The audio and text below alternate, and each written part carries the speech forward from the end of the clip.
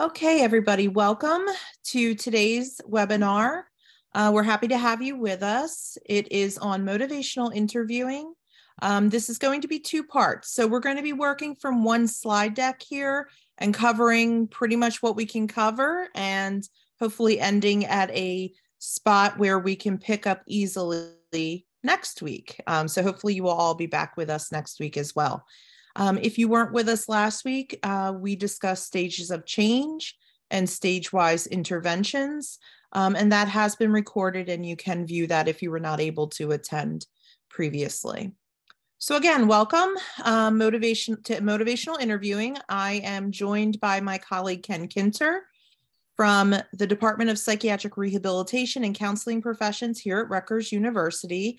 We are both faculty in the department, and also both serve on an embedded, I'm not sure if you can call it embedded anymore because we're no longer not residing. We no longer have our office space primarily in our state psychiatric hospitals here in New Jersey, but we work on a team of consultants that are dedicated to implementing, researching, and training around evidence-based practices in inpatient psychiatric settings. So it's a little bit about us. Today's webinar is hosted by DBHR through the Healthcare Authority. This is an interactive training, and we encourage you to ask questions and interact throughout the session. The slides, as well as a link to the recording of the webinar, will be available in the follow-up email after the presentation. And just to let everybody know, upon entry into the webinar, you are muted and your cameras are off. I did go ahead to make sure that in the chat, you are able to chat, because that is another thing that Zoom is now doing, is disabling chat for participants upon entry. So you all should be able to chat in the chat box. Also, if you would like to ask a question or make a comment through voice, which we love, please feel free to either raise your hand from the participant list, or you can simply type into the chat box that you have a question and you'd like the microphone, and I'll happily unmute you. I will be paying attention to the chat box in support of Ken today. He will be taking the lead, so feel free to send any of your messages through the chat, or you can also privately send messages to Ken or myself. Next slide, please. Well, and with that, I guess I'll turn it over to Ken. I will be hanging out in the background. Thanks, guys. Also, there will be pauses so that we can, it's actually a clever ruse so that I can get a drink while this is going, but it also gives us time for questions during the course of it. So we'll pause at least twice so that people can ask questions while they're going. So as Dawn mentioned, first of all, hello, welcome. It's good to be working with everybody again. This is a two-parter on motivational interviewing, and we're really going to be touching base on the first half of these objectives here. We're going to talk about the spirit of motivational interviewing, the why of motivational interviewing, and specifically where motivational interviewing and stages of change come together. So if you caught last week, which I hope you did, we can start to glue these two things together. If you didn't, you have the opportunity to catch the video. We also have a video on our Rutgers page, and I also have a YouTube channel. If you look up Ken Kinter, it comes up, and there's a short version of the videos there, so that should get you caught up pretty quick. So we're going to be focusing on the first half of these, right up through the interface between stages of change and motivational interviewing today, and we'll see how far we get. And then we will get into the tools and all that good stuff next time. Be a little more interactive next time, a little more didactic today. So the reason that we talk about this is, and I'll joke about this a little bit, we were all trained pretty badly back in the day. I'm guessing those of you who are newer have more familiarity with stages of change and motivational interviewing. We were pretty much naively trained early on to just work with people that were ready to change. And as we know, most people aren't ready to change, or they're not ready to change the things that we think they should change. So what ends up happening is we create resistance. You know, one of the central points of motivational interviewing, as we'll get into, is we very often put resistance on the client. So we'll say, you know, if 2 or 3 things don't work, we're going to say, oh, you know what, this person's resistant to treatment. And okay, part of that may be true, but part of it also may be we're out in front of the client. We're further along in the change process for them than they are, and that creates a problem. So to a certain degree, how motivational interviewing would frame it is that clients are ambivalent. Part of them wants to change, part of them does not want to change. And in our case, our goal is to get in the same place in the change process as they are, to get in alignment with where their stage of change is. Can I intervene for one moment here? Sure. I'm getting like hundreds of messages that the chat box isn't working. Can folks test that out? I see two. I just see mine. Chat. That's right. I'm going to continue to try to work on that. So I just want folks to know that I did get your messages. So please refrain from sending any more, only because I may have other questions that get lost in it. I am working on resolving the problem. Thank you. And trust me, you want Dawn working on it rather than me. That would not go well if I did it. So thank you, Dawn. I appreciate that. So that's pretty much the name of the game as far as alignment goes. Resistance is usually created when we are out in front of the client. The ambivalence that they already feel, whether that's fear of success, fear of failure, now catches up with us. And it's combined with us being biased. We want the person to change, the cheerleader for change, as it were, as we were talking about last week. So just to, this is a graphic that I can't stand, and we'll change it shortly, but it has some good points in it that I wanted to talk about. And that is that part of the purpose of assessing someone's stage of change is so that we can design interventions that are stage specific. So just in the way of a review from last time, so pre-contemplation or anti-contemplation, as we were kidding about, is that I don't have a problem, or I have some other sort of cover story for the problem. I don't need to be in a psychiatric hospital. I'm really homeless and the police are picking on me, for example. So in pre-contemplation, there's a specific set of interventions that are targeted. That's when outreach happens. We go out to them because they're not coming to us. We hear their stories so that we can begin to develop a trusting relationship with them. We may offer other kinds of support to help that person that might help bring them to the table. And we're also assessing. While they're telling us the cover story, we're listening to find out, okay, where are the weak points? Where are the places in this that we might be able to intervene? If someone says, usually I feel like Jesus Christ, however, I was on this one medication and I didn't feel like Jesus while I was on it. Okay, let's remember that. We're going to store that one for future use. In contemplation and preparation, as you remember, this is the scale. These are the reasons for change. These are the reasons to stay the same. And we want to educate. We want to put information on that scale as much as possible. And also try to find out what that person's motivations are. We're going to talk a lot more about that today. So for example, if someone was trying to quit smoking, I can sit here and say, well, cigarette smoking takes 14 years off your life and it's very expensive and it's bad for your children. And I can come up with a list 100 deep. The only one that matters is the one that matters to the client. So that's the one I'm running with. And that's what this part is assessing, what that person's motivations are. Even if they say, I don't have any problem with smoking, I just hate the way I smell the next day. Okay, fine, let's run with that. That's what we're going to do. So moving down into action, this is where we put the change into movement. So skill building, supporting the person in change, and also cognitive behavioral aspect of change, the change talk in someone's head. What do they tell themselves? Are they afraid of success? Are they afraid of failure? Do they shame themselves because they haven't been successful before? Who are their supports? And then what are the stressors that are generated by the change? Even a positive change in your life generates stress somewhere. It generates some sort of anxiety. How do we deal with that? And then lastly, maintenance. How do we maintain the change? How do we grow that change into other part of a person's life? Does that person use that as an outreach to someone else to help others? Or do they just move it into other areas of their life? What's the next area of change? So that's the whole reason of diagnosing, for lack of a better word, what stage of change someone is in so that we can design an intervention that works for them. Most of us are trained to sign the treatment plan and let's get right into action stage. And what we find is that 80 to 90% of people aren't there. So it's not helpful. One last thought about the stages of change. I don't know where I got this from. I should really give credit for this. I got this from one of my colleagues, and it's the learn. And I like to keep this in my, in my head when I'm working with people. The L in learn is for listen. As there's an old native First Nations saying that is, listen or your tongue will make you deaf. And it's listen, elicit discussion. Get the person to talk about their problem. What have they tried already? What are their motivations? Ask before giving advice.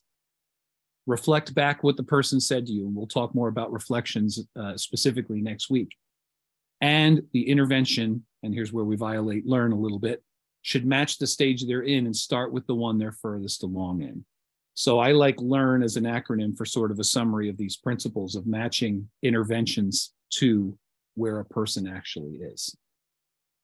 Ken, I have a couple of questions. And I'm sorry, I acknowledged Sarah Lynn first, but I saw Lawrence had a question before her. The question is, if someone is in maintenance, is there any reason clinically to work with them if they come to us saying that they have a craving? Oh, yeah. Yeah. Maintenance. I didn't even discuss this last week, and I have a moral and ethical dilemma on this one. So again, you guys are asking the great questions. In the book on stages of change, one of the hottest areas of controversy in it is they have a termination stage. So at some point, one of the big controversies on this is, are you ever done? And we found that people who are years deep in a change, who may seem to be very solid in maintenance, still have the capacity for relapse. There's an old anecdote in the 12-step rooms that there are a lot of people who are sober for 8 to 12 years, and then they relapse. Now, that's a long time. And the theory is that in those 8 to 12 years, your life has changed quite a bit. You might not have charges on you anymore. Your legal situation may be all resolved. By now, you might be in the PTA or coaching soccer, and your life has changed significantly. So the old stressors are gone, but there are new stressors that take their place, and this thing is still there. They've done data that show that cravings can endure for 30 years or more. So if that person is craving, yeah, we go at them. Like, what is it? The question, the way I've heard it phrased is, what's the next thing you have to work on, or what else do you have to give up to move forward? What's holding that person back at that time? So again, my strategies for maintenance for me would be, what's the next thing to work on? What's the next step forward for you in your recovery? And might that involve helping other people? The keeping it green, again, from, the AA philosophy. So yeah, I would take that very seriously, because a person knows, even if the pond is frozen, some of that ice might be pretty thin out there. So I would definitely move in that direction, take that seriously. I'm also guessing that as people that you work with in a community agency, there's probably a lot of pressure to discharge people and move them on because you've got the next emergency coming in the door. But I would definitely take that serious. You hate to see someone who's got a really nice long recovery going on, something to be able to tip them over again. Okay, thank you, Ken. There's a couple more questions. One from Sarah Lynn. Can somebody explain fear of success? And then it looks like I have one or two more questions. You just asked one of my favorite questions, because it took me years to figure this one out for myself. So, okay, for me, working with people with addictions primarily, you can understand fear of failure, right? I hate the idea of trying something and I don't succeed, and then I shame myself, and that, and that doesn't feel good.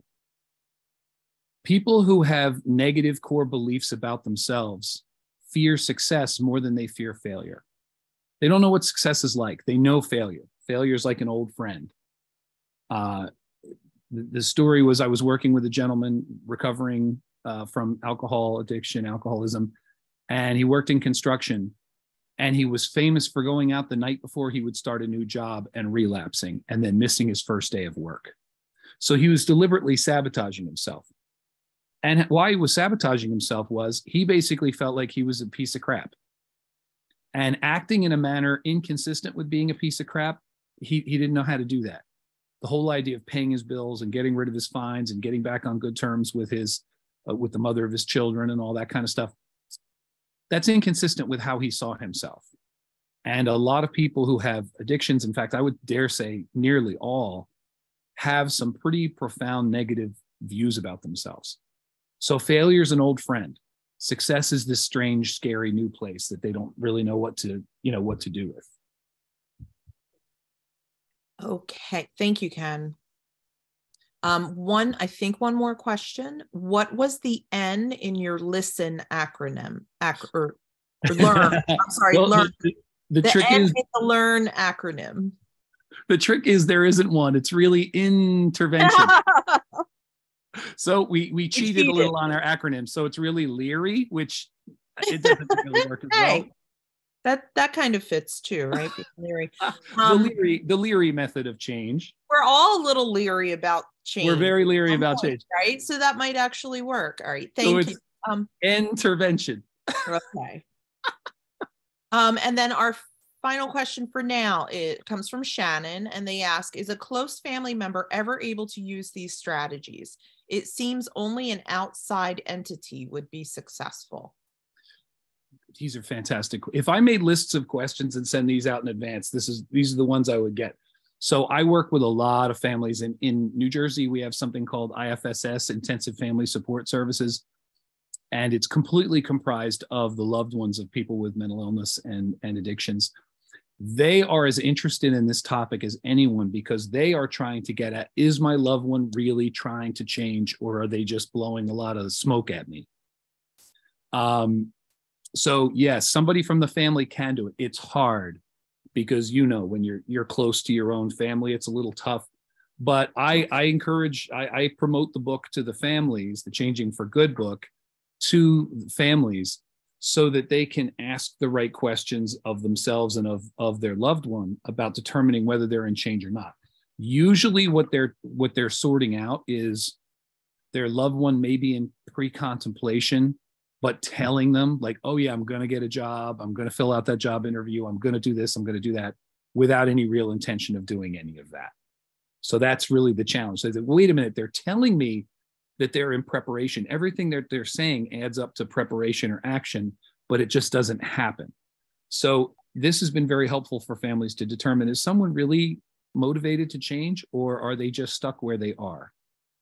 Working with families is a whole other fantastic topic. I have a video called Helping versus Enabling that goes into this in a lot of detail, because that's a really tricky one.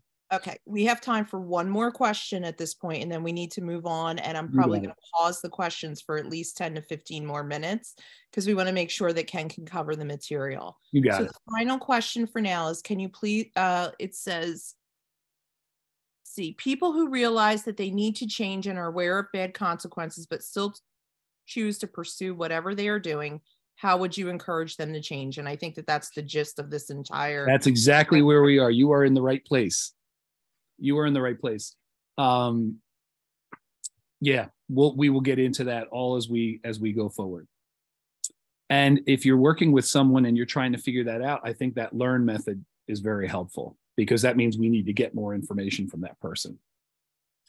So what we have right here, getting back to the slide material, and I think we'll have time to get into more of this stuff, later on as we go.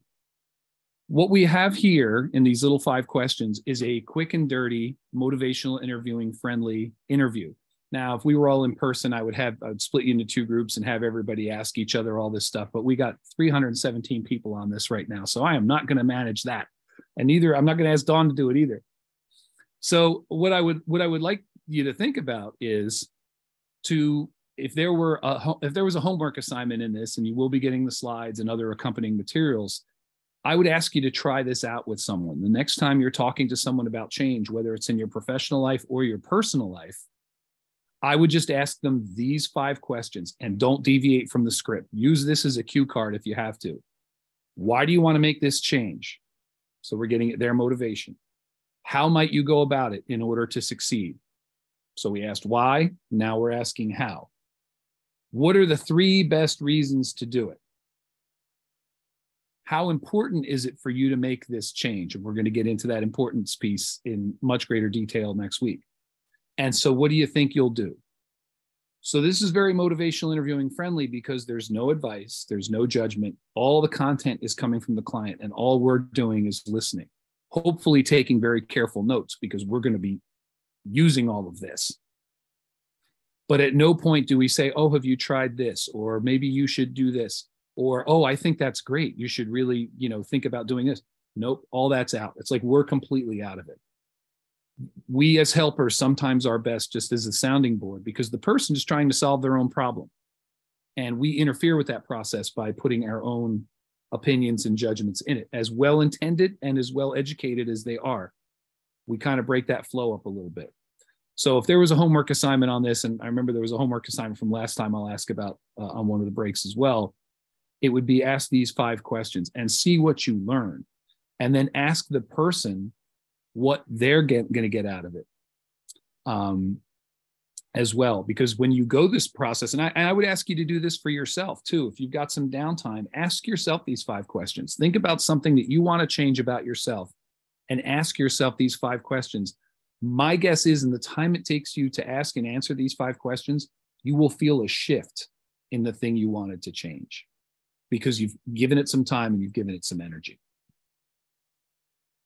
So let's talk about some fundamental values of motivational interviewing. And I hope this comes as a relief to some of you, especially those of you like me who labor under the delusion that I can say the perfect thing to make someone change or to make someone better. You don't have to make change happen. You can't. It's ultimately up to the person at the end of the day. You don't have to have all the answers. You don't have them. As an added corollary to this one, if the person isn't ready to hear the answer in the moment, it doesn't matter if you give it to them. How many times has somebody said something to you and you just disregarded it or stored it in the moment, and then days, weeks, months, years later, you go, you know what? They were absolutely right. They were absolutely right. What they said didn't change. We were ready to hear it now. Something shifted. I'm a big fan of reading the same book over and over and over again. Sometimes I'll be reading a book for the 20th time. I will swear there was something in that book that wasn't there before. So who broke into my house and replaced my book with an almost perfect copy, but with something else added into it? Nobody did that. There was just part of it that I was ready to hear now. So the metaphor that motivational interviewing uses is the metaphor of dancing. Dancing is 2 people moving together. Wrestling is 2 people moving against each other. And our goal in being a change agent is to move with people. Now, I'm a terrible dancer, but I hear this is how this works. But I'm familiar with, as a helper, trying to come at that person and get them to change and get them to change and get them to change and becoming exhausted and still not moving that person any closer in the direction of change. I sat in on a group at the hospital, and this facilitator was really trying to talk this client out of using cocaine. This guy's goal was to get discharged from the hospital, get a job, get a place, and start using cocaine again. Now, even though every time once he adds cocaine to the equation, he bombs out of his house, bombs out of his job, gets arrested, and ends up back in the hospital again. She spent 45 minutes drilling this person to try to get them out of using cocaine, and with no success whatsoever. So at the end of the group, the facilitator is completely exhausted and the client is no closer in the direction of change. If anything, they sort of pulled back, into the trench a little bit. That's wrestling. So if you're exhausted at the end of a session with someone, that means you're working too hard. And it also means you're out in front of the client. So let's step it back and put the balance back on that client. Let's put the work back on them, to be able to come up with these answers instead of us trying to answer and do for them. So think of the dance as far as instead of wrestling goes. So motivational interviewing, the book definition, which has to be included in here, it's a collaborative conversation style for strengthening a person's own motivation and commitment to change. Okay, that's great. Now let's talk about what that means in the real world. Collaboration, partnership, which we're going to talk about a lot. It's a conversation style. We're talking. That's all we're doing. It's not really directed. It's not, it's interaction. Strengthening a person's own motivation and commitment to change. What are their motivations to change? That's what we want to know. I don't know if any of you are boxing or MMA fans out there, but at the beginning of the match, you see the two combatants and they put all of their vital statistics up, what their record is, what their height is, their weight is, their reach, all that kind of stuff. And to me, when you're working with someone regarding change, you want to know both sides. Here's the reason for change. Here's the reason for staying the same. And they're going to go up against each other soon. All right, this one person's a little heavier. This one person's got a longer reach. This person's a little younger. This person has a better record. And how's this going to go? And we want to strengthen the side that's on change, but we have to find out both those sides, the pros and the cons, before we get into that. And then ultimately their commitment to change. So we start in this information gathering mode, and then we end up by putting a plan together and going forward. So PACE is an acronym that's used in motivational interviewing quite a bit: partnership, acceptance, compassion, and evocation. In fact, let's talk about that just a little bit more. So partnership, preferably as close to an equal partnership as we can possibly have. Everybody knows there's a power differential. Everybody knows what their role is, but we try not to emphasize that any more than necessary and have the person have the maximum power over their own life. Acceptance. I'm still here. Even if you don't follow what we're supposed to do, even if you end up going into relapse or recycle and you go back again to a lower stage, I'm still here for you. I accept you for who you are instead of what I want you to be. And that's a big difference. That's unconditional versus that conditional positive regard. I love you if, I love you when, as opposed to, look, I just love you and I accept you for what you are. Compassion. We're all in the same boat. There's lots of things we're all trying to change. None of us are perfect. There are things that we're better at than others. We know suffering.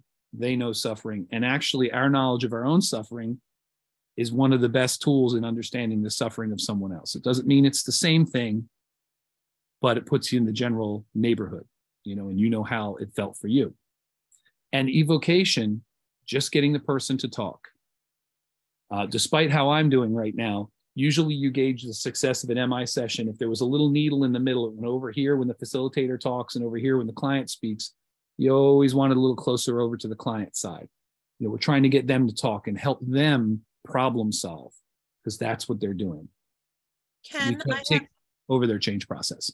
Sorry, I have a question that seems a lot of people agree is a pretty good question from Monica. And it is that if you've been wrestling with a client and now through this incredible training, learned you've been coming at it all the wrong way, is it appropriate to apologize to them for making them feel as though they needed to defend themselves? Or is changing your methods sufficient without addressing it? It takes a lot to apologize. And people don't do it very often. And when we do apologize, we tend to make it conditional. I'm sorry you felt that way, that sort of thing. I like the apology. I like the apology. I like the idea of taking responsibility. Because again, the alternative is you don't want the client to take it on. You don't want them to feel shame that they did something wrong. So I don't think there's anything wrong with saying, I could have done better on this. I'm sorry I didn't do better on this. Or, Thich Nhat Hanh, who I'm a huge fan with, if you see over my shoulder, I've got a couple quotes up there. He was very quick to say, I apologize for not being skillful enough in that situation. And I always like that. I like the idea of, I'm trying to get better. Sorry? Yeah, sorry, I came at it the wrong way even. It could be pretty simple, right? Sure. And I also think it emphasizes the idea that you and the client are going on a journey together. And both of you are going to do things. Both of you are going to make mistakes, and you're both going to learn along the way. And of course, how we learn is by making mistakes. So I love the idea of saying, you know what, I'm sorry. I could have done better. I could have done better, and I'm going to do better. And I think it just kind of, I think that's a really nice emotional tone to set with a client, instead of, okay, we can't make any mistakes. If we course correct, let's just pretend that other thing didn't happen. No, we're not perfect. And it's also fine to say, look, everything doesn't work with everybody. Something I did that worked magnificently with another person, it just didn't work here. And that's okay. Let's try something else that's going to work now. We certainly have the example of everybody taking medication and everybody going in different directions with medication, right? Doesn't mean that the medication is bad, just didn't work here. Didn't work here with that person. Another great question. So moving on into the method as far as motivational interviewing as a process, and we'll look at the tools and how all these work out, as we go. So this process talks about motivational interviewing is very much about creating the working alliance. And I'm very sure philosophically, a lot of you come from that same sort of place. The relationship is the kind of the crucible or the container in which all change happens. Unfortunately, and I'm sure many of you are guilty of this, I was certainly guilty of this working in the emergency room where it's like, chop, chop, chop, let's get to it. We short sell the engagement part. Hi, I'm Ken, I'm going to be working with you. Let's get down to business. In an emergency room, the primary goal people want is to get out of the emergency room. So that's kind of good. The downside is we don't spend enough time in the, look, I'm here to help you out. I'm here to listen and I'm here to help. And, I want things to get better so that person can establish some sort of trust. You may also be in that position. If your service has a lot of time limits on it, you may be under a lot of time pressure. And this is where we suffer. We suffer in that we don't build the relationship. And unfortunately, the mental health system can be like a lot of cogs in the wheel where, okay, you're my 27th social worker, or you're my 14th case manager, and after a while, it's just, we're the assembly line. So that engagement piece is the starting point, and it's really critical. After that part happens, after that engagement happens, and we do most of that by listening, then it's focusing. Then it's the why are you here? What are you here for? Because my perception of why that person's here and their perception of why that person's here might be really far apart. And we need some sort of agreement. If we can't come to agreement on defining the situation that we're going to change, we're going to have problems putting together a plan to alleviate it. And a really good point in here is what they call goal versus deficit. And this is a reframe. Instead of saying what's wrong with you, here's what we're here to fix. It's what are we here to accomplish? What is it you want? Again, this is very psych rehab, recovery friendly. What is your goal? And even to take something as simple as readmissions, where you say, okay, well, I noticed you've been in the hospital every year for the last 5 years. So instead of saying, well, we want to stop you from going back in the hospital, or your goal is a year outside of the hospital, just being able to spin it into a positive. So hopefully it's more inspiring and motivating than avoiding failure. And again, that goes back into that success failure thing we were talking before. So we've engaged and created the therapeutic relationship. Now we start to focus and drill down on the problem. And now we get the story. And as we're getting the story, this is where we're getting what stage of change they're in for all the different things they have going on. Most of our clients have multiple dimensions of things going on. They have psychiatric problems. They may have addiction issues. They may have medical issues, legal issues, housing issues, all this kind of stuff. So now we're getting the story. Here's everything that they're working on. Here's how they see it. Here's what they're primarily motivated to change or to work on. So now we map out our stages of change. This is where we do the diagnosis of change, which I actually put more priority on than diagnosing an illness or an addiction. Then after we get that whole story, then we move into planning. What are we taking on first? Those of you who were with us last week, you remember those little vignettes, and the vignette had 3 or 4 stages to it. So we had somebody who'd been on medication for a while. They were drinking and they were also smoking pot, but they had a completely different profile in where they were with each of those things.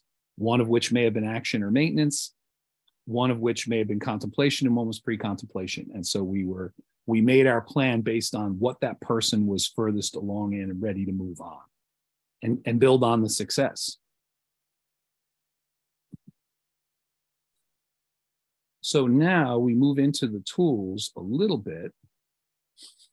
And the primary tool in motivational interviewing is OARS. And it stands for open-ended questions, affirmations, reflections, and summaries. And we'll go through each of these. How are we doing on? Just going to do a time check here. Actually, let's any questions at this point? Just take a breath and see if there are any questions. There is one question that I have. Two questions. All right. So I will start with the first that I received from Shannon. How do you handle lies? I deal with this both with an sister with an addiction and with clients.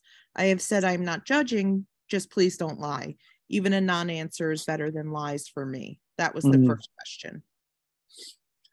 Oh, you're going to enjoy reflections. So even using the word lie is, has a little bit of a spine on it, right? Because you're basically putting that out there, even if it is quite obviously a lie.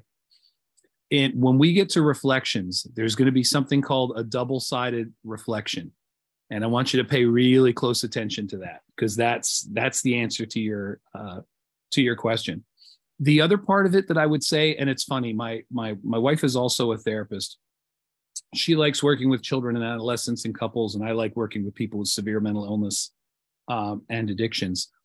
She's not so thrilled working with people with addictions. And the reason she gives is a very good reason. She says, I don't like it. I don't like working with people with addictions because they lie to me. And I said, they're not lying to you. They're lying to themselves. You're just in the room when it happens. So, and I know if this is happening with a family member, this is very, very close to home. But one of the first things is don't personalize it.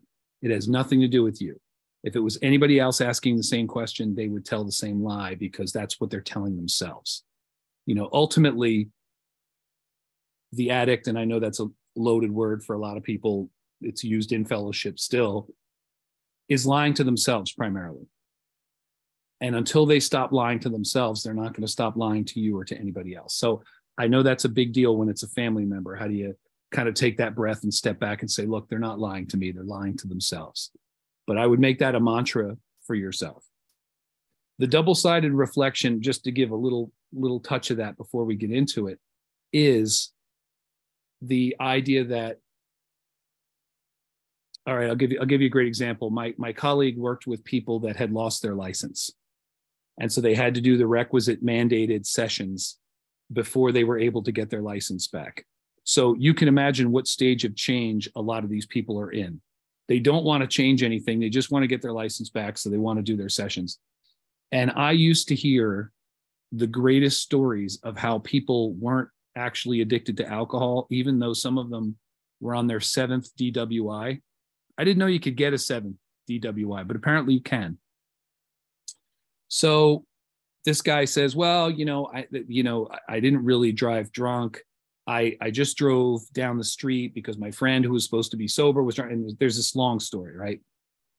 And so my colleague said back to them, I hear you telling me that you're not an alcoholic. I also heard you tell me that you have 7 DWIs. Could you explain that to me? So I kind of like that. That's like you're presenting them with both sides, and ultimately you're inviting them to trip over their own story to a certain degree. Thanks, Ken. We have one more question for now, and that comes from Vincent, and they ask, can you say more about the why stage of change? I'm sorry. Can you say more about why the stage of change is more important than the diagnosis? Oh, okay. Loaded question. And another great question. Okay, maybe you guys can help me with this one. I've become really disenchanted with diagnosis over 33 years of being in the field. When I started out, I was Mr. DSM. I would have the book, I would have the decision trees. I made up a list of questions based on the decision trees. I did all that stuff because I wanted to get the diagnosis exactly perfect. Somewhere down the line, I stopped caring so much about that. I stopped caring so much about getting that right. And the purpose of the diagnosis for me was twofold. One, to just indicate the proper course of treatment. Like once you had an idea of what the course of treatment was, you moved on. The other one was for reimbursement, just to be perfectly blunt and honest about that. That's in the DSM video. So I started caring less about, and the other thing I found was that a lot of clients got really wrapped up in diagnosis, like overly so. Where, wait a minute, am I schizoaffective, or am I really bipolar 1 with psychotic features? And I was like, get out of the woods. Let's work on something that's really practical. Diagnosis, as necessary as it is, comes with some peril. For example, the stigma that comes along with certain diagnoses. You see the look on some parents' faces. We've had to tell, parents, hey, we think your child has had a psychotic episode, and they will look at us like, is it schizophrenia? And they look at us as if we're diagnosing a terminal disease. It's like if you were telling somebody they had cancer or something else, God forbid. And whether we said it was schizophrenia or schizoaffective disorder or whatever we said it was, the diagnosis is not severity, but it's frequently mistaken for it. So that becomes a big challenge. So I'm not as much a fan of it as I used to be. And of course, then the diagnoses change and certain diagnoses get wiped out and merged in with other ones and all that kind of stuff.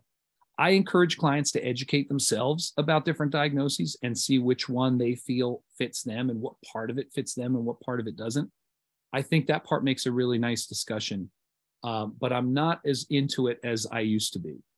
What I do want to know is, what is that person ready to change and why? What is their reason? Did cigarettes get really expensive for them all of a sudden? Are they planning on having a baby and they don't want the baby impacted by the cigarette smoke? Did they just see a new study? Did someone close to them die of a cigarette-related illness? That's what I want to know, because I want to go right into alleviating suffering.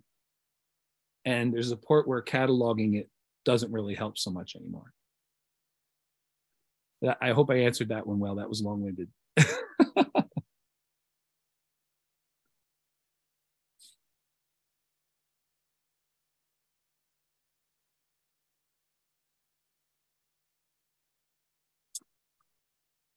All right. Anything else? Any other questions about that? And then we'll move on. Sorry, I was responding to questions and answers. This is really hard with over 300 people. I know. Just one comment that I did want to add to that, to your reasonings for why you're not a huge fan of diagnoses. I did want to acknowledge that one person had stated that it can be devastating to show up for a specialty appointment and a chronically ill person not come away with a diagnosis, like a confirmation that, hey, something is going on, right? That can be treated or helped or recovered from. So I did want to make that point, that it can be very person specific in terms of whether or not the diagnosis can be of benefit to the person, personally in their recovery. 100%. And I'm going to own a bias in this area, because as we talked about a little bit before, we didn't do the biography so much, but the first half of my career was working in emergency services where we did emergency psychiatric evaluations. And very often we were the first people to diagnose someone. That scenario I described for you before, where someone might be away at college and have their first psychotic episode, is something that happened every semester. We had to deal with that all the time. And very often we were the first clinician to really sit down with somebody, particularly if they had refused. If they were in the real early prodromal stages of an illness and they were like, I don't need help, I don't need to see anybody, it finally crossed the threshold into emergency and came to us. So I am very conscious of the flip side of that, which is the impact. When you say, look, this really does look like, I'm not going to say I sit with you one time and I can make a definitive diagnosis. And in our position, every diagnosis we gave was provisional anyway. But we could say, boy, this looks a lot like bipolar disorder, or this really seems it's a lot like schizophrenia or something along those lines. The impact of that on a person or on a family. And I hear your point. Your point is completely accurate, that sometimes it's validating. We don't go to medical doctors, say, geez, I really hope they find something wrong with me. But if we go with a set of symptoms, it's, to some degree, it's reassuring when they say, oh, it's this. Oh, great. Okay. What do we need to do? In the psychiatric side, I'm very mindful of the stigma that comes along with that. You put that on somebody, and very often diagnosis and prognosis is conflated. So they hear a diagnosis and they automatically start to project how they're going to do or how their loved one's going to do going forward. And that we don't want. We don't want that. We want, diagnosis is necessary. It helps point people. It does help validate, hey, there is something going on with me that isn't just me. and that it's there, it's true. And now I can move in the direction of treating this and hopefully, being able to manage it and function better with it. So that's a good point. All right, so actually we're going to be able to go into the tools because we're not doing all the interaction we normally do. So this is moving along pretty quick. So the 4 core skills of motivational interviewing are ORs we mentioned before. We're going to go through all 3 of them and all 4 of them, and we'll actually have some time to go into them in detail. So I don't know if you've even thought about it, but in your job, you do assessments and interviews and all that kind of stuff. And very often, a lot of these things are comprised of closed-ended questions. So closed-ended questions that just ask yes or no, or just a specific type of fact. And those aren't conversational, and those aren't MI friendly, and they don't build a relationship. So think about your own intake forms or your own assessment forms. Do you ask a lot of yes or no questions? My experience with this was working in the emergency room. We had this substance abuse evaluation that I hated. And it was all yes or no questions. Are you currently using alcohol? Yes, no. Have you used it in the past? Yes, no. Have you ever been in treatment for alcohol? Yes, no. So there's like 6 yes, no questions for alcohol. Then we do amphetamines, then barbiturates, then benzodiazepines, then cannabinoids. Yes, we do all of those yes or no questions, or did anyway, for each drug of choice. So I'm subjecting someone to this in an interview. I get all the way to the end and I'm ready to move on. And the person says, I used to sniff gas. I went, what? And he says, well, I used to sniff gasoline, but that wasn't on your questionnaire. And it was then that I realized that my questionnaire sucked and that I needed to do something about it because it was really not helpful. So at that point, I converted our substance abuse interview into something that was more open-ended. I said, tell me about your history of substance use. And then I would use the specific closed-ended questions to fill those potholes along the way. So the whole goal of an open-ended question was to sponsor conversation. Because if this person had drank heavily 20 years ago, but haven't had anything in the last 20 years, that's something I need to know. So we build the relationship as the conversation goes. An open-ended question would have allowed room for that person to share about their history of huffing gas or whatever else they were using. So let's test this out. Open or closed-ended questions. What would you like from treatment? Is that an open or closed-ended question? And by defining it as a closed-ended question means you can answer it with yes or no or a specific piece of data. Please throw in the chat, and you can cheat if you want. You can do O or C. That's probably a lot easier than typing open or closed. I'm a terrible typist. So what would you like from treatment? Is that open or closed? Everyone is saying open. That's an easy one. Okay, all right. Got to work harder to fool this crowd. Was your family religious? Is that open or closed? I think these are too easy. Too easy. Closed. All right. Yeah, I thought we'd catch them because it's the morning still, right? I didn't think they'd be properly caffeinated, but they're all over it. All right. What do you like about drinking? Open or closed? This is a good. Yeah, lots of open. Good. That's correct. And this is a question I love to ask, by the way. Very motivational interviewing friendly question. What are the good sides of it? Instead of just assuming that everything's negative. If you were to quit, how would you do it? Is that open or closed? The opens are pouring in. All right. Now the gloves are coming off. Is this an open-ended question? They picked up on it. It's closed. Damn it. Well, and also the reason this is a trick question is it's closed, but if they say no, that still counts. That's still good. I didn't get a chance to look in the chat because there's way too much of it. I'm scared of it at this point. So if you said closed, that's still good too. So just seeing if you're awake out there. Although they're in the land of Starbucks, so everybody's awake, right? Everybody's properly caffeinated. Okay, so that's open-ended, the open-ended questions. Now let's move on to affirmations. And affirmations, I made a big mistake about affirmations for a long time. I used to think it was just praise, just open-ended praise for a person. And I got sort of hip to from someone else, one of my colleagues, that was not the case. So affirmations is praise, but it's about the target behavior that you're working on. So it's targeted to help move that person in the direction of change, not just necessarily that you look nice today. So it should focus on a strength. It's noticing positive momentum in the target behavior. It's got to be genuine. So I don't know if we have any sarcastic people in the house today. Dawn and I are extremely sarcastic. I think that comes along with New Jersey, but it's not unique to New Jersey, I'm sure. So you guys are all familiar with the backhanded compliment, right? Where it's, well, okay, you're not as ugly as you were yesterday, or something along those lines. It's got to be genuine. It can't be, the person can't read from that they've been sniped in some way, because that doesn't feel too good when we're on the receiving end of it.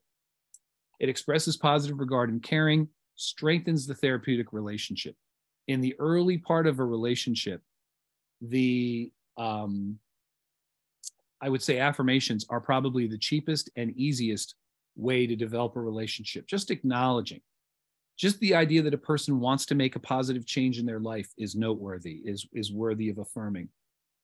And one of the places that we jam up in the hospital is that even when someone's still engaging in the negative target behavior, even if they make progress on it. So in the hospital, there's a classic example of someone who shows up 10 minutes late for group every day. 10 minutes late, 10 minutes late, 10 minutes late. Well, one time they come to group and they're 5 minutes late. Is that positive momentum? Yes, it is. Yes, it is. That's noteworthy. That's noteworthy of praise. It's progress, and that's what we're looking for, not necessarily perfection. But again, it can't be backhanded. If I say, oh, you were only 5 minutes late today. Ha, ha, ha. No, that doesn't work, as tempting as it is from my side. So examples of affirmations include commenting positively on an attribute. Again, strong person, real survivor. A statement of appreciation. Catching the person doing something right, I think, is probably the core of it. Noticing. I've always noticed that if someone compliments, I have this joke with my wife, because if she wears something to work and someone compliments it, I know it's going to be going back to work again real soon because it got praise. So here's the funny part of this. If someone that she doesn't really know compliments her, that has more weight than when I do it. If I compliment her and tell her she looks nice, that carries less weight than somebody who's like a total stranger. And I don't know why that is. She told me once, well, you have to say I look nice. So I don't know if that's what undermines it. I'm not really sure. But either way, an expression of hope, caring, and support. So it's something positive, just bringing a little positivity to the relationship. But the better you can target that, the better you can acknowledge progress and see it in that person, you can really help move that person along in the direction of change. All right. So any questions before we go into reflections? Because reflections is the hardest part of this. I don't even know if we're going to have time to get through all of it, but we're at least going to start the journey on it today. So any questions on anything we've covered so far before we get into this? I don't see anything in the chat. All right. So what we have here in this very strange little slide, on the left-hand side, we have a speaker, and on the right-hand side, we have a listener. So the speaker has something that they want to say. So you see where meaning turns into words. So they have an intention. There's something that they want to communicate. They put that thought into words, and then it moves over to the listener, and then the listener has their meaning of it as well. And you also see these 3 red numbers, 1, 2, and 3. So these 3 numbers is where communication breaks down. So the red number 1 is, have you ever had this feeling, this happens to me every day, where you know what you want to say, and then you open your mouth and something falls out, and it's not what you wanted to say at all. It just, what you said totally didn't capture the meaning of what you wanted to communicate. Again, this happens to me on a daily basis. So that's communication fail number 1. You almost want to go, okay, stop, take 2. Can we do a do-over, please, and start that one from the beginning? Number 2 is when the words aren't heard accurately by the listener. So there was this exercise we used to do. I think they call it the telephone exercise, where you get to whisper something to one person. You only get to whisper it to them once, and then they whisper it to the next person, the next person, the next person, the next person. By the time it gets all the way to the other side of the room, it's been completely mutilated, because it's just a combination of all what people didn't hear properly. So that's a whole bunch of number two errors piled on top of each other. So again, the meaning gets lost. The third part of communication failing is when the words mean something different to the listener than they do to the speaker. Now, I'll give you an example of that. I don't know if you guys know who Jalen Rose is. He was a famous college and basketball player, and he's a commentator now, I think, on ESPN. He tells a story about he and a friend were driving around in Los Angeles, and they made a wrong turn, and they turned into a kind of rough neighborhood. And so he's at a convertible with his friend, and he stops at a light. Car pulls up next to him, and somebody in the other car pulls out a gun and points it at him. He hits the gas and takes off, and he hears shots fired as he's pulling away. And he looks, and his friend's been shot. So he's trying to drive away from the scene. He grabs his phone. He calls 911, and he says, "Somebody shot my dog. Somebody shot my dog. Somebody shot my dog." So the 911 operator gave him directions to the nearest veterinary hospital.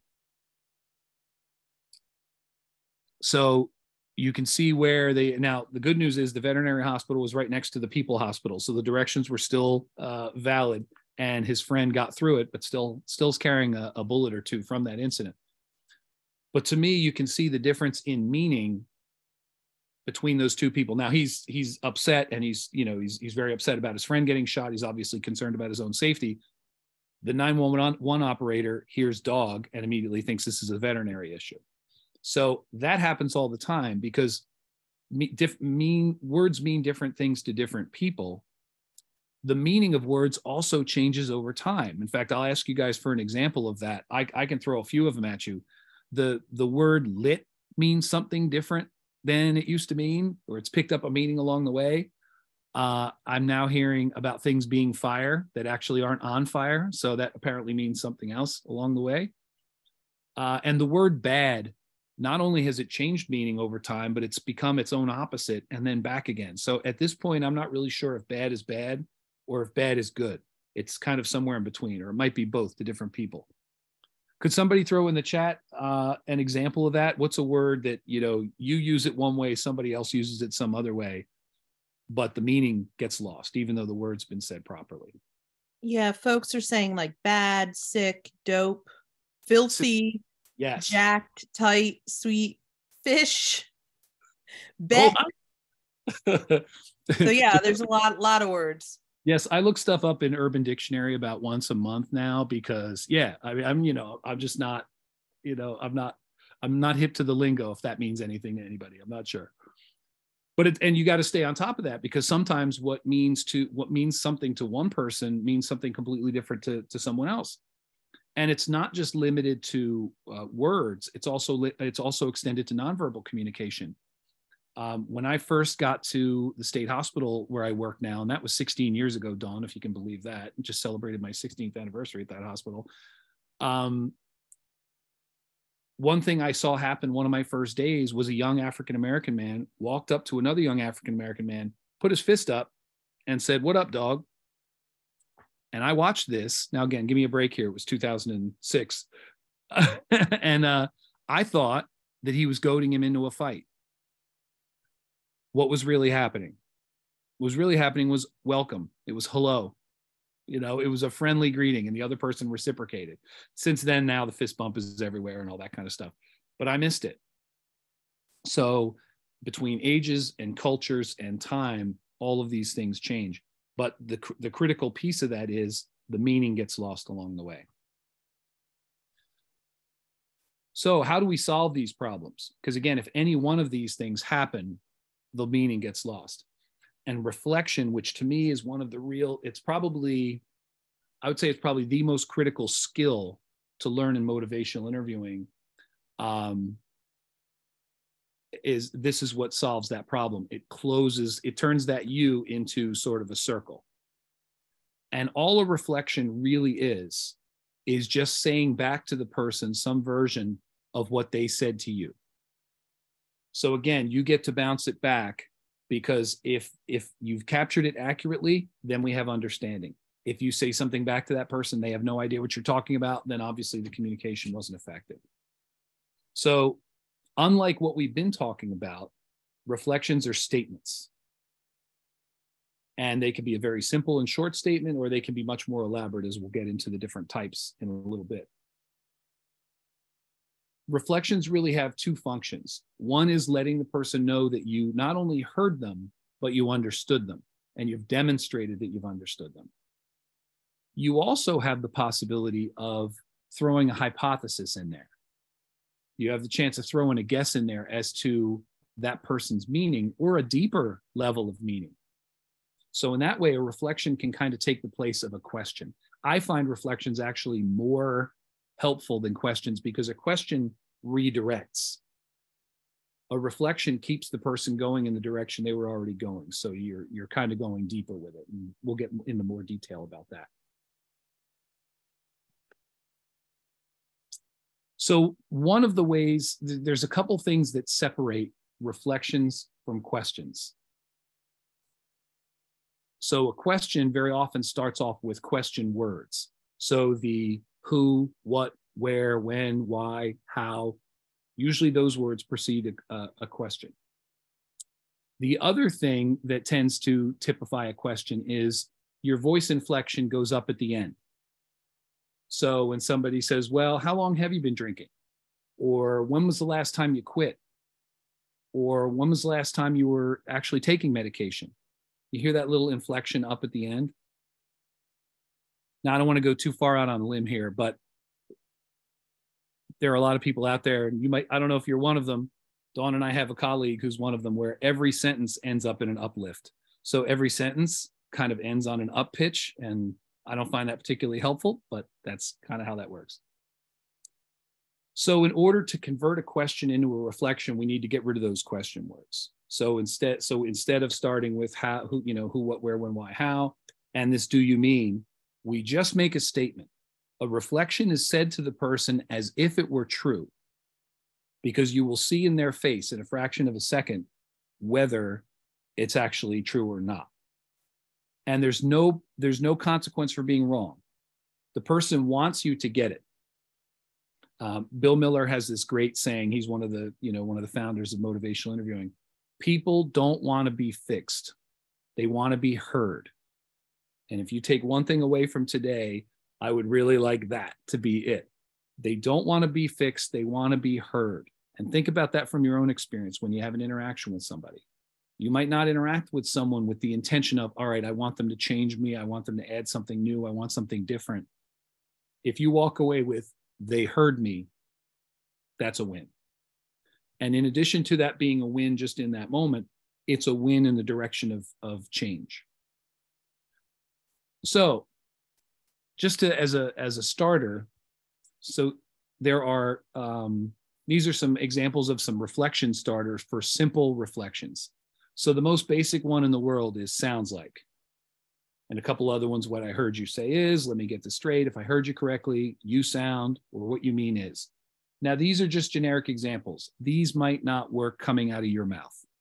They may not work hearing, to the clients that you serve. They may be different. You're going to find your own way of this, your own way to work this. Where I work, I hear different versions that don't work coming out of my mouth, but they work in that particular setting. But what this does is these little starters get you out of the habit of asking a question. So that's the real point of that. So you lead with those first couple words and then go from there. And eventually you'll find your own.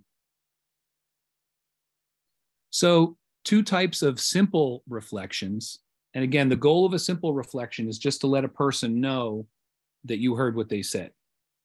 So the first one is repetition, which is just parroting back what they say to you. Now, this sounds dopey, right? If you were working with someone and you just echoed back everything they said to you, at a certain point, they would either walk out of the room or become aggressive to you or whatever. But we can't undersell how critical this skill is, just to be able to say back what was said to you. So my wife and I work with a lot of couples, especially couples that have been together a long time, stop listening to each other. They just don't hear the words, and they're so used to editing what the other person says that they don't even realize they're doing it anymore. So my wife and I are working with this one couple, and we were trying to get them in the habit of just repeating back what the person had said to them. So here's the example. So the wife says to the husband, and again, these people have been together like 20 years, I wish you would help me more around the house. So then we ask the husband, what did your wife just say to you? She said, I don't help her around the house. Okay, let's try that again. So we had it 3 times. 3 times the woman had to say, I wish you would help me more around the house. Finally, after 3, maybe 4 times, he said, well, she's just asking, she's just saying she wishes I would help her more around the house. Yay, we win. And then we reverse it. But you see what happened? He maybe unintentionally, maybe intentionally changed the meaning of what was said. And that kind of fit his purpose. So just being able to say it back, you will make a very nice career for yourself as a marriage therapist if you just get in the habit of having couples talk to each other until they get to the point where they can repeat it back. So repetition is you give it back exactly as you got it. Rephrase is a little different. Rephrasing is you're saying it back, but in your own words. So you have a chance to interpret it a little bit and add something to it. Because again, all you're doing is giving it back. Now let's get into complex reflections, and that one question about your family lying to you is coming up about now. So complex reflections are where you start to add that hypothesis, and now you can guide the conversation a little bit by choosing what part of what a person says that you focus on. So for this one, we'll just do a scenario here. In the state hospital where Dawn and I work, there are a lot of people that are on the verge of retirement. In fact, I think through COVID, most of them have actually retired now. I don't know if that's happened out by you guys. So let's take a scenario where if I'm the client and I'll role play. So something that I'm thinking about changing is, you know what, I'm just about ready to retire and I'm so psyched about it, but I'm also a little nervous because I've had my time dictated for me for so long, and I've had this routine down forever. I know what time I'm going to work. I know what time I'm going to lunch. I know what time I'm getting home. My life has been set like this for a very long time. And I admit to being a little nervous about not having that. And, what's my life going to look like next? So with that being the vignette, the scenario, we'll talk about the different types of reflections, and we'll demonstrate this a little more when we get into next time. So reflecting content would be you're planning your retirement. It's just the content, no emotion whatsoever, just the facts. Reflecting feeling is where you choose to focus on the emotion of the moment. You're excited. I hear that you're excited about retiring. Reflecting meaning catches both of these. So you catch some content and some feeling. This was actually the reflection I gave when the scenario came up in real life. I just said freedom, because at one point freedom is very exciting and very joyous, but at the same time, it's also a little scary, right? Now, double-sided reflection. We talked about this a little bit before. So I hear that you're excited about retiring, but you're also a little nervous because you're not sure what you want to do with your free time. Did you hear how the double-sided reflection catches both sides? So to that person who was talking about their family member and their clients lying to them, you present both sides of the argument to the jury evenly, right? So the example I gave before, so I hear you telling me that you're not an alcoholic, but I've also heard you tell me that you have 7 DWIs. That's a double-sided reflection. And you just hand that to the person to see how they justify those things. You don't weigh in. So I find double-sided reflections really, really, really powerful because you're not picking a side. You're coming at it from both sides.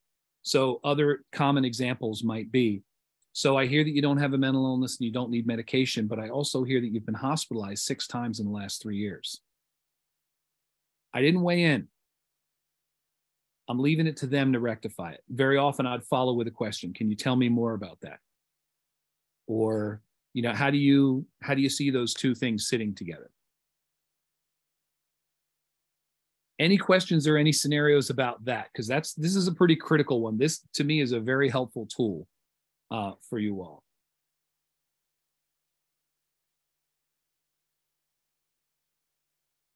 So I don't know, Dawn, are you I'm seeing it? I'm not seeing any questions. I'll let you know. We have about 20 minutes. Okay. All right. So we'll get through the ors, and then that'll probably be where we get today. So, but I want you to think about that one. And again, we can talk about that more, especially as we get into next week. Next week is going to be more practice and all that kind of stuff. So we'll get a chance to put this in action. But if you have somebody who's telling you one thing and reality is telling you something else, pointing out that discrepancy and just putting that out there in front of them is a really, really powerful tool. If you just say, look, you're an alcoholic, the obvious answer is no, I'm not, even if it's a God's honest truth. So this is a little more of a finesse way to go about it. The next one is the amplified reflection. Now, any of you who have teenagers, I'm sure there's some of you out there that have teenagers or even tweens. Amplified reflection is probably something you've done without even realizing it. You may have done it with your clients without realizing it too. And it's taking what a person says and just going to the ridiculous degree with it, just taking it to its furthest ridiculous level. So in this one, if the amplified reflection be being retired is going to be the greatest thing that ever happened to you. And you're going too far with it for a reason. You're looking to see if that person's going to bring you back or not. So another example that I like is there's a gentleman in our hospital who's extremely destructive. He ripped a payphone off the wall. He's thrown chairs through windows. He's assaulted countless staff. Not a big guy, but really, really, really destructive. And I was coming on his unit one day and he was running down the hallway at me. And I'm thinking, okay, this is going to go very badly. And he was so angry and he's running up to me. He goes, Mr. Ken, Mr. Ken, Mr. Ken. He says, this is the most pissed off I've ever, I'm so pissed off. The nurse ignored me. I'm so pissed off. I'm going to throw a chair. And I'm thinking, okay, well, he's not going to assault me. So that's where we start, right? We're good there. He at least had enough presence of mind to do this. And so I just had enough cognition about me to say, this is the most angry you've ever been in your life. And it stopped him for a second. He had to stop and he had to think about it. He goes, nah, I've been a lot more pissed off than this. Okay, good. That's the intention. That's the idea of amplifying it. You take what they said and you actually distort it a little more in the direction that they're going in so that they can catch it. My other favorite example of this, and I don't know if this is good or bad parenting or not, but my best friend has a little girl. She's about 11, 12 years old, and she's very dramatic. And whenever Daddy and I are going to go out somewhere and she can't go, she throws herself on the floor like she's dead. So she just kind of flops on the floor and Daddy comes over and picks her up and hugs her and all this kind of stuff. And it's very sweet, but it's the reward for the behavior that she's looking for. So you can't do stuff like that in front of a therapist because therapy is actually going to happen or some sort of intervention is going to happen. So she flops on the floor. I come over with a blanket. I put the blanket over her and I start holding her funeral. So here lies Abby. Abby was a sweet little girl, died way too soon. And of course, she gets up and throws the blanket off. She says, I'm not dead. I'm not dead. So again, I'm going in the direction that she's going. I'm just going into it to a ridiculous level. Now, again, you got to know somebody to do these paradoxical interventions, but they can be very helpful. It lets them see what they're doing. And I have one question, I think, from Ruslan. And it is, where do you go from a double-sided reflection? You've repeated what they have said, but if the client is waiting for input from you, it might make them feel as if the therapist has nothing to offer if all I hear is my thoughts coming back to me. And they said, hope that makes sense, just trying to play devil's advocate. No, it makes perfect sense. You have two options. One is to just leave it there. It's the therapeutic use of discomfort. So if you've just said, I heard you tell me that you're not an alcoholic, but you've also told me about 7 DWIs, or I see on your record that you have 7 DWIs. There's a therapeutic value in just leaving that there. You've just left a discomfort in the room. So that's one way you can go with it. Another way you can go with it is to follow up. Can you tell me more about that? Like, tell me how that works. So where we get another example, and lots of hospital examples, but that's where we've been for a while. There'll be people that say, I don't have a mental illness. I don't need to be in the hospital, but we indicate on the chart that they've been there 8 times. So I said, it's kind of difficult for someone without a mental illness to stand up in this hospital 8 times. Can you tell me more about that? Can you tell me how, you've come into the hospital? Because again, one of the things I'm trying to do is see what stage of change they're in. The answer in that case was, well, the police in my town hate me. So whenever they see me out and around, they bring me down to the emergency room and they commit me and they send me back in this hospital. So I don't have a mental illness. It's just that the police hate me. So now what that's helped me do, because I asked about it and he gave me an answer, now I can identify, like, you probably guess what stage of change this person's in, right? If they don't have a mental illness and it's because of the police, they have a cover story, and that sounds a lot like someone in pre-contemplation. So you have a choice. The other one, and this is another really dated reference, I apologize, is anyone out there at all familiar with Columbo, the TV show? If not, Well, watch Me TV. I think it's still around. You know my age. So it was this detective, and he always played dumb. And he would go, oh, you know what? There's just one thing I don't understand. And that was, of course, when he would ask the big question and break open the crime. So you can come at it in a Columbo method and say, a lot of what's called Socratic questioning is very, very Columbo style, where you can say, okay, there's just one thing I don't understand. You told me you don't have a mental illness. I hear you. So can you explain to me how you've ended up in 20 psychiatric hospitals if you don't have a mental illness? And again, I'm not being critical. I'm asking a question. I just want to hear it back because I'm gaining information. I don't want to give anything to that person yet. I'm listening. And I hope that answered it. So you can go in either direction. I'm fine with leaving the discomfort out there. And I'm also fine with following it up with a question, even if it's just tell me more about that. Can you give me some more about that? Because now you're sort of probing the pre-contemplation or denial.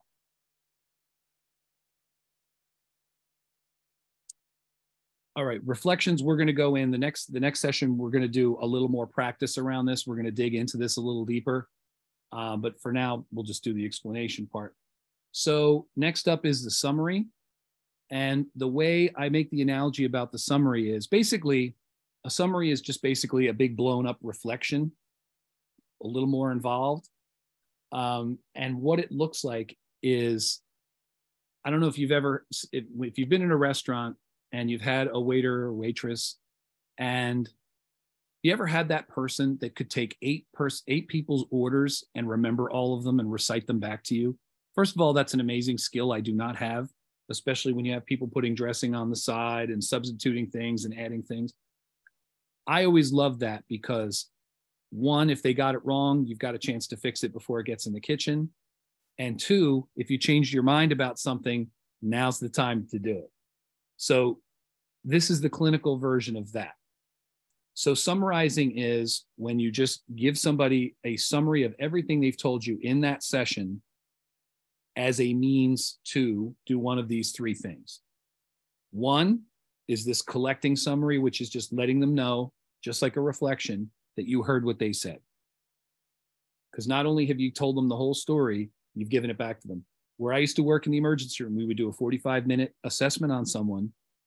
And then at the end, I would say, all right, you've told me a lot. I want to make sure I get it straight. And I would give them the whole story back in a rundown. And one of two things would happen while I'm giving them this summary. Either they would lean up onto their toes and lean in on something. And I know what that meant. That meant I got something wrong, or there was something that they meant to tell me that they didn't tell me.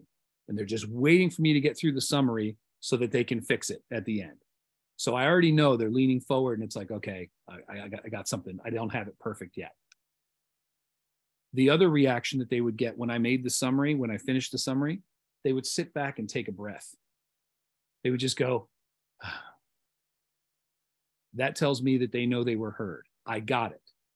Because now I got to go talk to my supervisor. I have to go talk to a psychiatrist.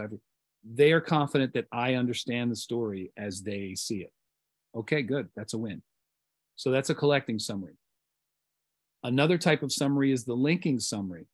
And that's where you bring in things from maybe other sessions or from another time. Not only was I listening tonight, I've been listening all along. If you bring stuff in from the first time you met someone into a current session, that's very powerful.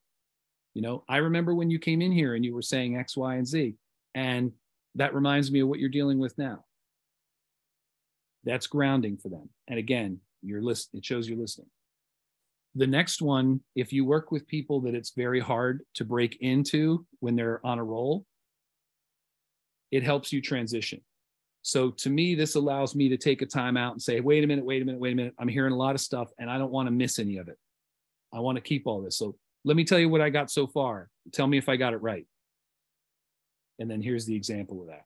And then you can use that to transition. So if this person has gotten a little tangential and they're way off the path now, you can say, all right, well, hang on a second. You're throwing a lot of stuff at me and I want to make sure I got it. So here's what I got. You give it to them and say, and then follow it with a question. This is kind of like in group when you kind of feed it back in again. So here's what I hear you telling me. Oh, and I have a question. And then you move it that way.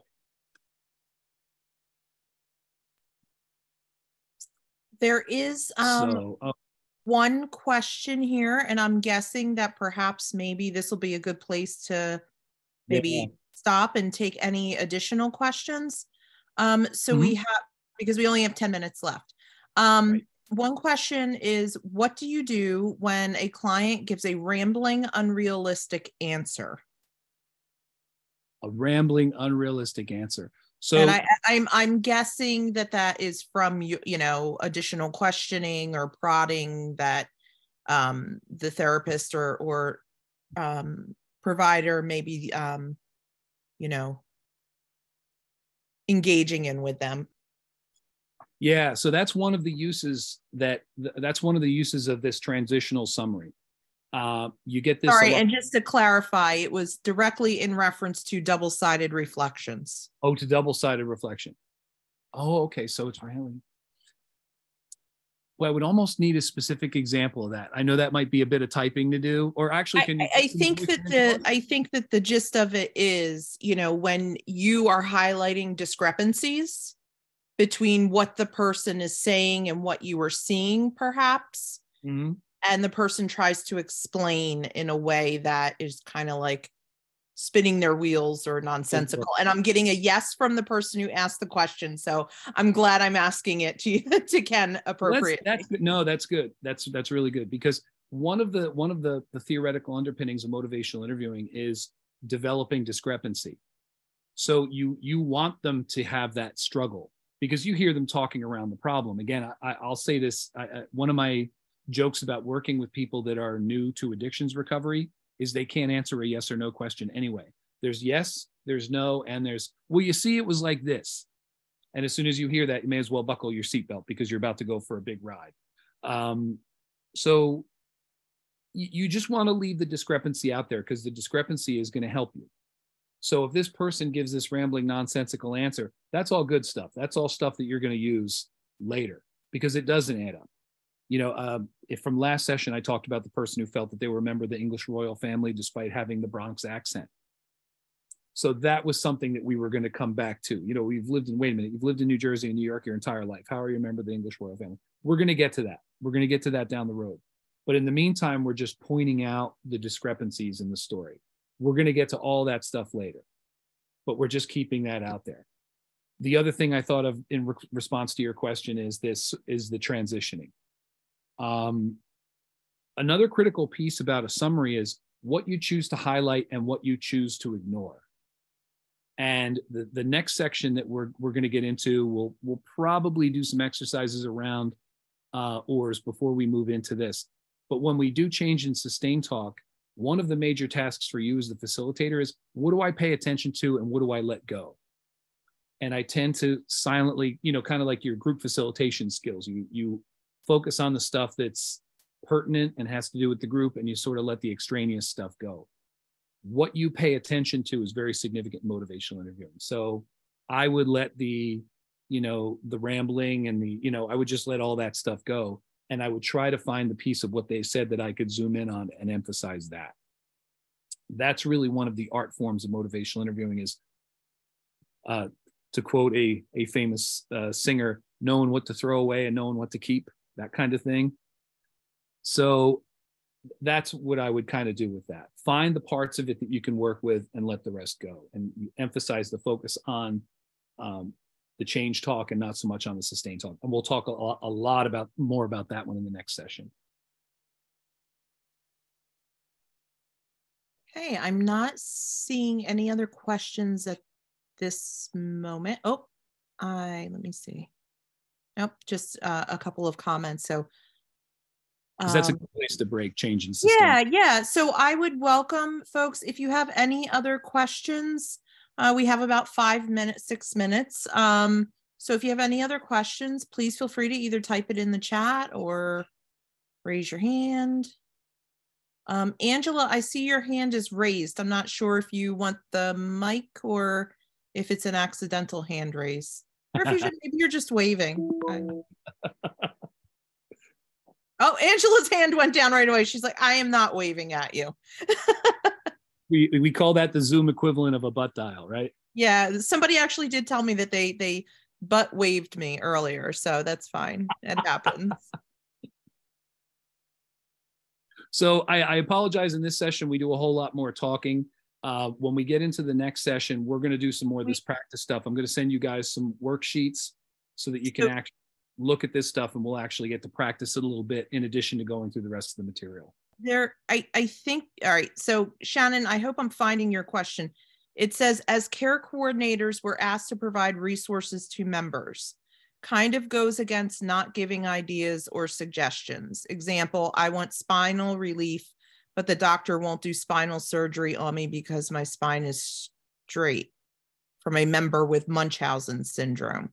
Oh boy. So what was the question? I'm sorry. I might giving resources. You're not being judgmental, but you're giving resources.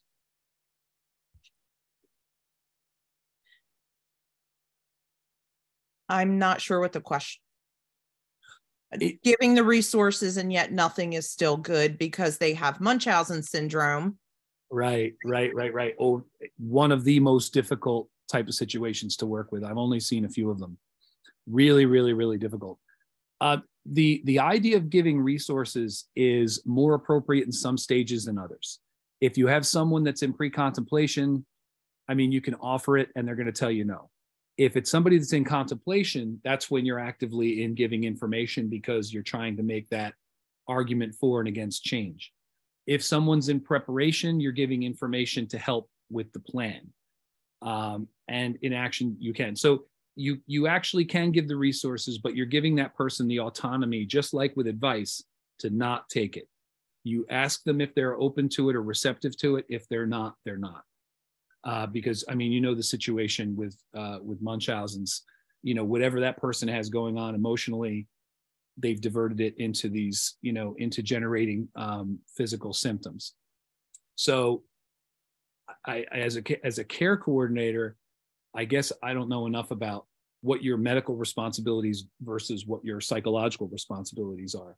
I would be turfing. In my role, I turf a lot of that medical stuff where you need to talk to your doctor about this. Let's work on some of this other stuff, And again, part of motivational interviewing is sitting in that discrepancy. I hear you that you feel like this surgery is going to help you and help be the answer to all of your symptoms, but apparently your doctor feels a different way. And then you just leave that discrepancy out there. What you don't want to do is be in the position where you have to answer for the doctor. That's a position, nobody wants to be in between the doctor and the patient. And that actually sounds like a role that you might get stuck in.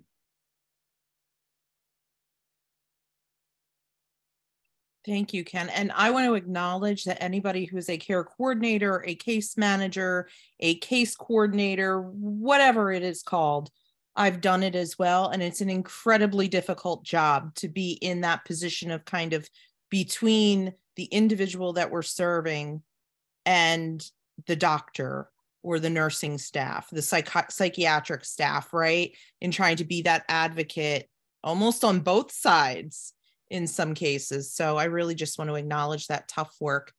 So we have 2 minutes left. We're going to go ahead and start winding down now. Ken, do you have the end slide you can go to that I have to read? Oh, that's right. I'm going to skip through a few, but I'll get there. I'm very sorry, but Washington makes me read this. No harm. So thank you, everyone. We appreciate your time, attention, and participation. Today's webinar was hosted by DBHR through the Healthcare Authority. We'd like to remind you that the slides, a link to the recording of this session, and a wealth of other resources will be made available in the follow-up email, which will come from the state of Washington. Don't forget to check out our Foundational Community Supports newsletter for all things FCS and upcoming training events. And additionally, if you're interested in becoming an FCS provider, you can reach out to AmeriGroup at the number listed on the screen. And that's our little advertisement for the state of Washington's foundational community support. So we thank you all for attending. Hope to see all of you, if not most of you, next week, and take care. Happy holidays.